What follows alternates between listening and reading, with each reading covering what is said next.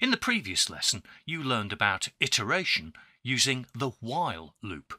The while loop is called a condition-controlled loop because the exit condition doesn't have to involve numbers. In this video, I'm going to show you a count-controlled loop, namely the for loop. When you're writing applications, you'll probably find that you can use either a while loop or a for loop. Sometimes it's just a matter of preference. I've already created a Windows application here, and I've placed a button on the form, and I have a text box which I've called txt your name. I'm going to use this to collect some input.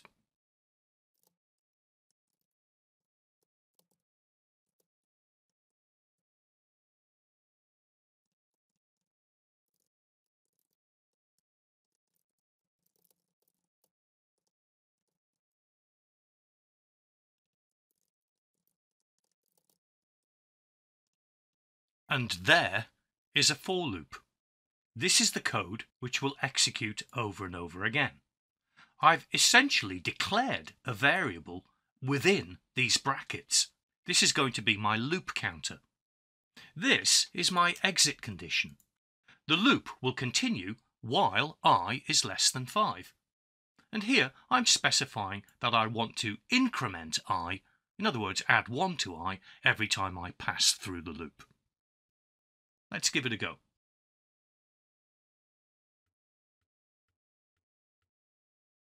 I could have done exactly the same thing using a while loop, but arguably the syntax is more compact. I could have done this as well.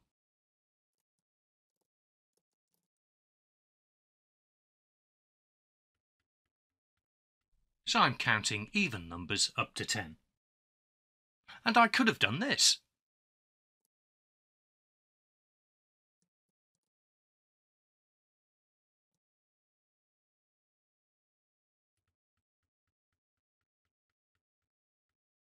This time I'm counting down from 10, and you can see I'm decrementing the value of I with each pass of the loop.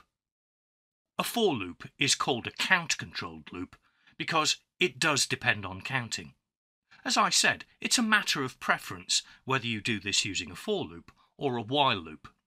Depending on the circumstances and the rest of your code, you might find that the while loop is more flexible. Now let's try doing something useful. I'll comment out this code, and I'm going to parse a text string. I'm going to display a string of text one letter at a time. So first, I'm collecting the input from the text box on the form. I'm also declaring a variable called oneLetter, which is going to store one letter of the string at a time.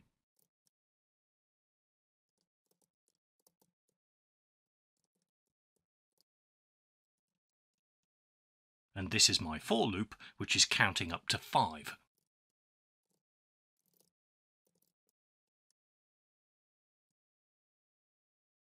Inside the loop, I'm using the substring method.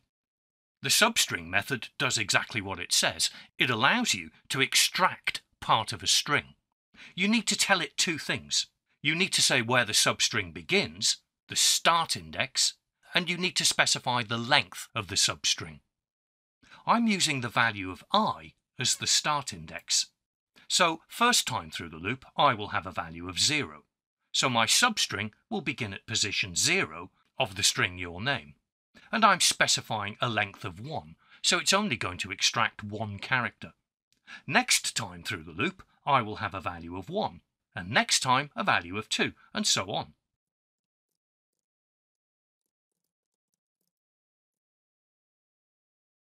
Let's see what happens.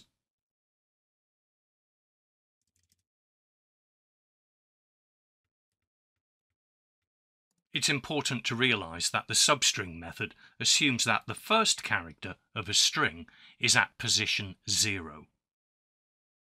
If the string was longer than 5 characters,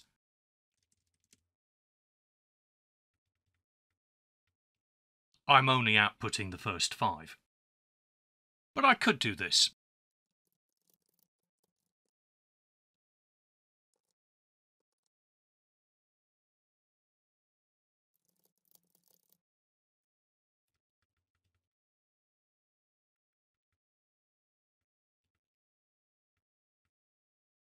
Now there's one final point I'd like to make, and it's about the scope of the variable I.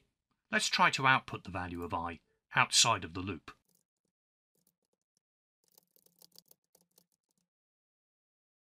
Well, I'm getting a syntax error, so I'm not even going to be able to run this code.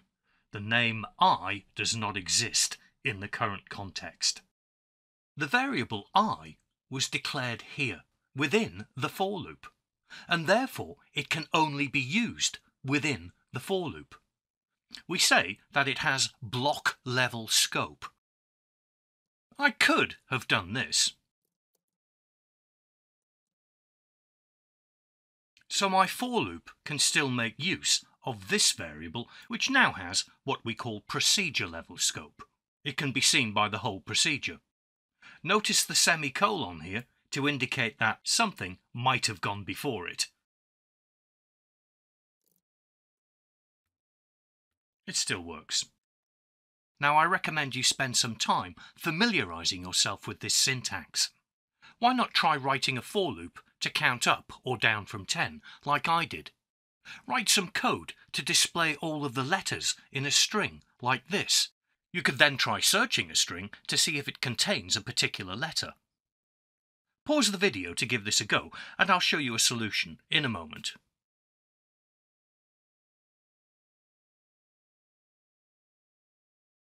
And here's my solution to searching a string for a particular substring, or in this case, a particular letter. Here's my for loop, which is scanning the string, one letter at a time. I'm using the substring function to do this. As I assign each letter to this variable, I'm testing to see if it's the letter Z. Z is what I'm looking for. If I find a Z, I set the value of this Boolean variable to true. I declared a Boolean variable called foundIt up here. Once I've found the letter Z, I then break out of the for loop. I'm using the break command. There's no need to keep searching. Once I'm out of the loop, I'm testing the value of foundIt. If foundIt equals true, it means I've found the letter Z, so I display an appropriate message.